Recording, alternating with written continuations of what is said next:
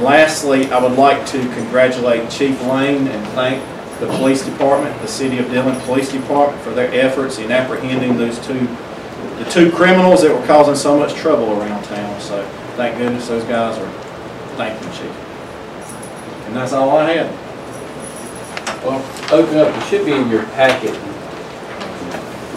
where I put in an order that the attorney Pascal gave us last week on the Royal Regency appeal hearing. And this order is just actually what we discussed during those appeal hearing, or in that appeal hearing, and what the conclusion was.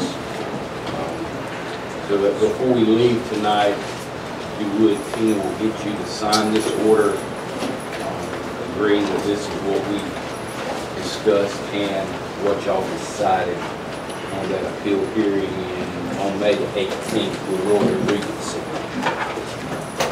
Also here tonight, just want to let you know, Benny had invited Mr. Frank Anderson, sitting directly behind Benny. He is our building inspector that we use with Safe Built, that we have a contract with that we went into last fall to provide our building inspections for the city. Frank just here to observe and to be introduced. Rate study, you should have a copy of the rate study for water and sewer in your packet. There were graphs in there that kind of showed you where we were in the PD and in the state, and what we charge for water and sewer rates, which is at the low portion of everyone else. However, in our upcoming budget, during our budget workshops, there was discussion about rates and what we're going to do in the future year, which is one of the ordinances that we'll present tonight for first reading, is our water and sewer rates increase. How are we going to proceed with the water tap and all that? They're going to come back with another study for us on that to give us more in-depth information. We're about the only community who also does not charge an impact fee. So they're going to look at that and give us something to go with. And then lastly that I have on budget, public notice and final reading of the budget is scheduled for June 26th at 7 p.m. That should be appearing in the newspaper, I think, Thursday. We have to give 15 days notice, and June 26th will be the last Monday of the month for that final portion of the budget. That's all I have, Mayor. All right, thank you. Ms. Janet? Okay. Start out with general fund. Our general fund unrestricted is $2,502,790. Our general fund restricted $745,633, giving a total of $3,248,423. Our revenues came in the difference of $655,841 more in 23 than in 22. And a lot of that is property tax, local auction, sanitation, you know, different ones. It adds up when you start doing that. So our expenses in general fund was $831,080 more in 23 than in 22. That's due to the health insurance, salaries, ads, gas, diesel. And so we're going to make $1.7 million in June.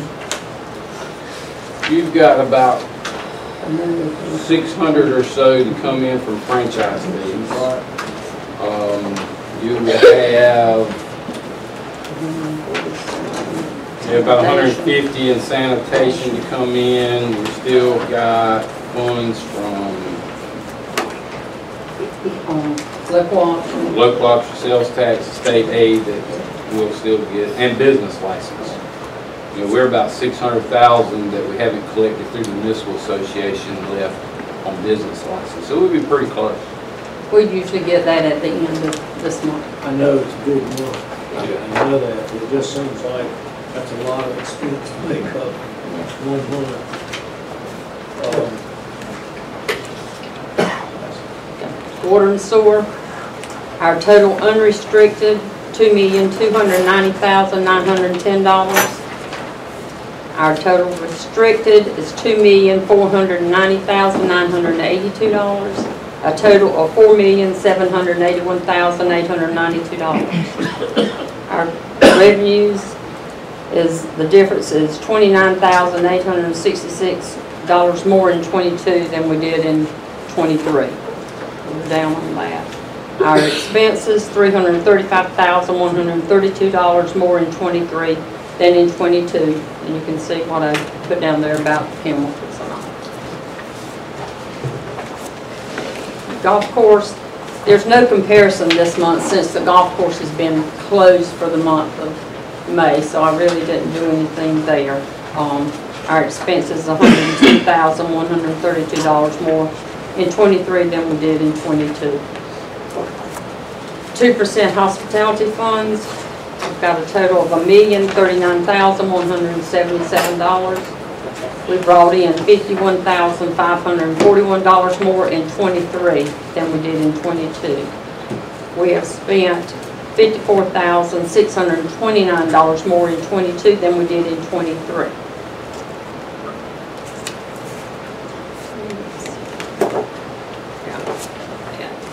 Then our ARP funds, we've got $2,487,770 in that account, which we've got a lot of stuff that's earmarked, some stuff that is ordered, things that we haven't got in, so that'll be carrying over for the new year. That. Our stormwater, we've got $247,403 in it. We brought in $1,183 more in '22 than we did in '23. We spent $214,730 more in '22 than we did in '23 due to the purchase of the battery truck and the FEMA plan that they've done. I'm still waiting on those funds. I contacted them again, and they're waiting on, FEMA's waiting on to finalize everything before we can get our money back from them. But they assured us we will get our funds back, but it's taking a while. Okay, that's it. Wow, that's a lot. That's great. All right, Miss Annie Smith. Thank you for coming out tonight. Thank you for allowing me to come out. Good evening. My name is Annie Smith. I'm Executive Director of the Dillon County Boys and Girls Youth Center. I have with me tonight our youth from the Hype Project and some of my regular youth from the Dillon County Boys and Girls Youth Center. The Dillon County Boys and Girls Youth Center is a 501c3 nonprofit organization. We have provided programs in a nurturing environment to develop youth into productive and thriving adults since 2013. Our mission is to strengthen underserved young people as they achieve their full potential as productive, caring, and responsible citizens by improving the health, the education, and the opportunities of youth, adults, families, and our community. We have a grant from Hoshire and Company to do a Hype project with some of the youth in the community. One of the projects our youth decided to do was to help with the beautification of one of our local parks, which is the Harmon Field Park. They wanted to sand and repaint the picnic benches and overhead shelter as a community service project. We're not sure what the procedures are in doing that, but we will be sending a letter to the city manager to see exactly what we have to do that project.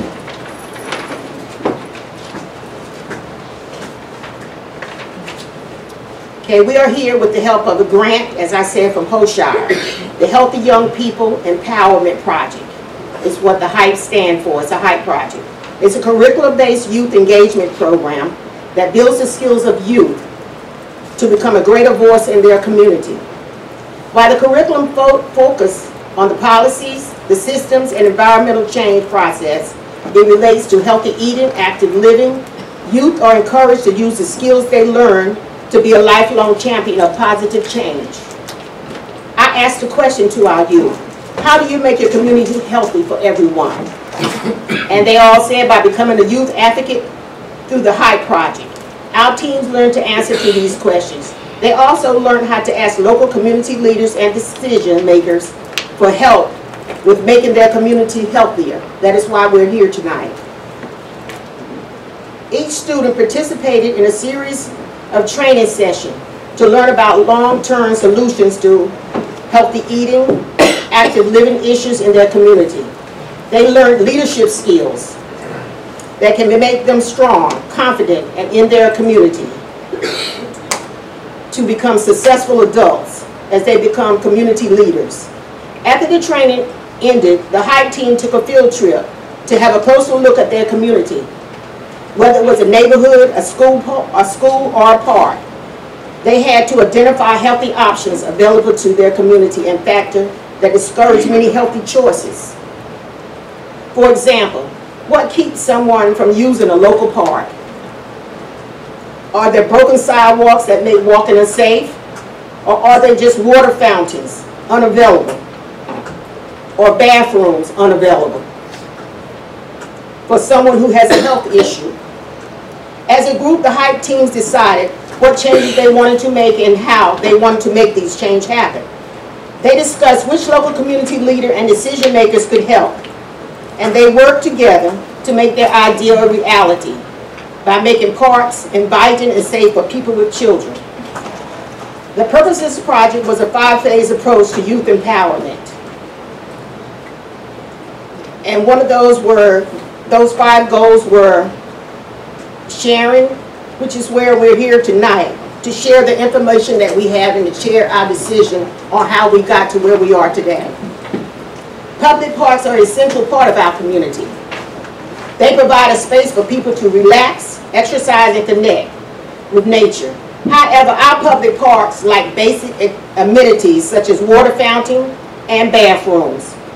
According to a survey conducted by the National Recreation Park Association, 75% of Americans believe that access to park is essential for their overall well-being. However, without basic amenities like water, fountains, and bathrooms, many people may not be able to fully enjoy their spaces. We call on our local government to require that all public parks have accessible water fountains and bathroom facilities. This ensures that everyone has the opportunity to enjoy these valuable community resources without worrying about their basic needs. We believe in our cause, which is why we advocate for these petitions to be signed by our community members. And we have about 200 petitions from our community members that agrees with what we're saying about a water fountain in the and a bathroom in these local parks.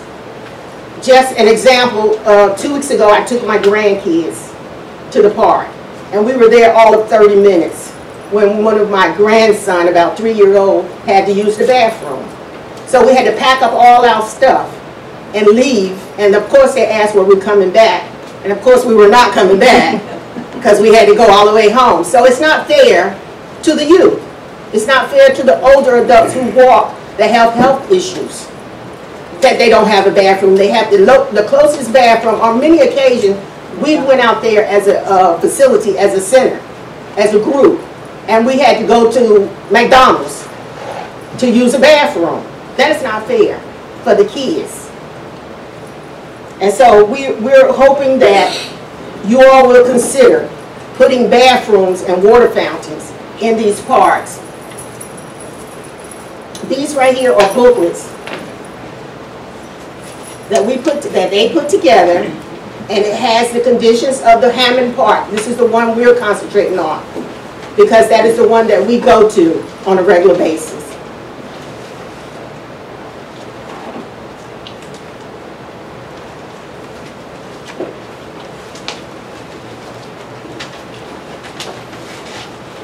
I want you to turn your attention to, I think it's about the 4th page in there, of that water fountain that is sitting in Hammond Park. Is the water fountain not working right now, thing? The water fountain is full of dirt and whatever. It hasn't worked for I don't know when. I've been back 10 years and it hasn't worked in those 10 years I've been back.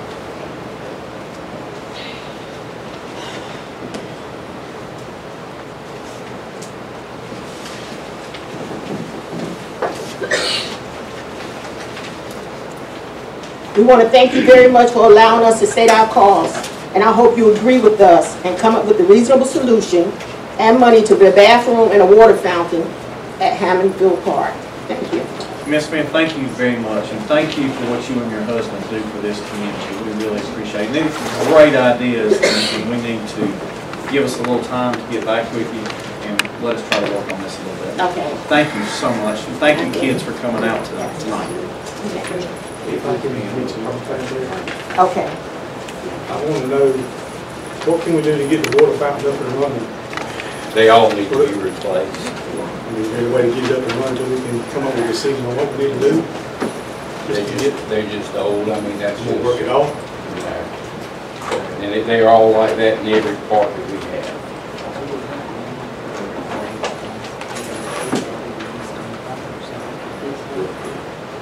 We'll look at them, I'll get harder to get his close to look at those to see, but most of them are just, all the piping in them are broken, or in the ground broke, and things of that nature. And since COVID, we really hadn't worried about the water fountains just because of cleanliness, per se. You know, this doesn't run off electricity, it's not cold water, it's just water that's coming out of our system, so it's not any type of refrigeration or anything like that, but we'll look at it. And we do have new equipment coming. Yeah, we do have new equipment coming to all of those parks. What is the time frame you think that new equipment might start arriving? and we can start Probably July-ish, installing? somewhere in that time frame. Miss Andy, there's going to be like $400,000 worth of new equipment going to Harmon Park. Good. No, not just at Harmon. How much was it? Good. That Excuse me, I'm was, sorry, I misspoke. yeah, 400 all total, it's like 200 there. 200, and then Elizabeth Lane Park, right down on 8th Avenue, is getting some upgrades to the equipment there too. And that's what I had just mentioned, wonder if somewhere in that we could do some APR. And also it includes other parts, you know, community. So we're doing an upgrade of equipment to the park. But we will address this and come back and discuss it. Thank y'all very much. Anything else from any other citizens? All right, straight into old business. None. Glenn, none? None. All right, new business. All right, here we go. Ordinance 2311, sanitation rates, first reading. As you can see from Glenn's letter, this is the 9% lift, $2.68 per month. Do I have a motion? I'll make the motion, Mayor. Do I have a second? Discussion? All in favor? Aye. All right. Ordinance 2312, adjusting the utility charges, water and sewer rates, first reading. Again, refer back to Glenn's letter, the 5% lift, $1.33 a month. I'll make the motion. Do I have a second? I second. Any discussion? All in favor? Aye. All right. Golf course parking lot bid acceptance. There again, you'll see it. Glenn, if you want to say No, something. you go ahead. Oh, there's a phone left outside on the thing out there. I don't know whose phone it is. There, thank you. All right, golf course parking lot bid acceptance. So you'll see the bid in the packet here. Do we have a motion to accept that? I'll make the motion. Do we have a second? I'll second. All right, now let's discuss it. Glenn? How much, he said like $110,000 savings? When we originally did the bid, back in January and February, we didn't follow state procurement as far as advertising it for ski-boat. We got 3 quotes. I think the high bid was almost $300,000. Low bid, no, I'm sorry, high bid was close to $400,000. Low bid was close to $200,000. So we had to rebid it. None of those 3 who gave us quotes first bid on this project. And Triggers Construction was the only one who bid on this project, but his original bid came in at $348,000, which working with our engineers and with Driggers Construction, there were some things that we decided that we probably could do without, and it saved us by doing that on this particular bid almost $101,000, which brings it. Taking those shavings, that's smart, just run it down that, you know, the maintenance road. So the total bid now is for $246,885. How much money we have allotted? About that much. We got,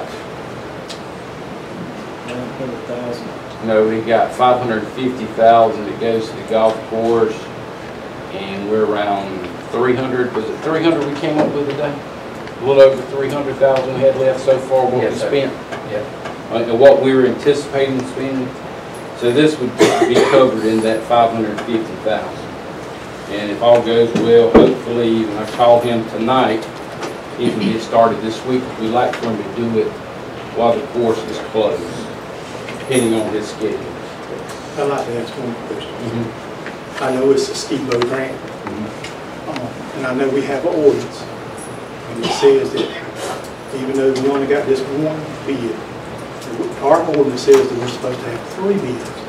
And I understand this is the first time I've ever heard of the state. I just want to make sure we're doing things right. We are. That, you know, we're allowed to go forward. We are. Even though our ordinance, our procurement policy says. Since we're following the states. And then our ordinance also, if you read it again and go into it, 3 bids are for those that are not publicizing SKIBO or any national organization for bids, because you can't control if you're going out and requesting bids by telephone calls or things of that nature. We have to have 3. If it goes into a publication that goes out to a whole lot number of people or a greater number of people, we don't have to have 3 bids. So one other question is, let's say a bid comes in through SKIBO, but 2 other grants come in by advertisement from the Dillon Herald. So how do you address that? I'll just say one come in from the advertisement from on the same thing, even though we don't usually advertise in the Dillon Herald because it's only going to get a snapshot of a group of people, whereas SKIBO is nationwide, southeast-wide. So when you basically bid out something this big of a magnitude, you don't do it locally, you just do it to SKIBO.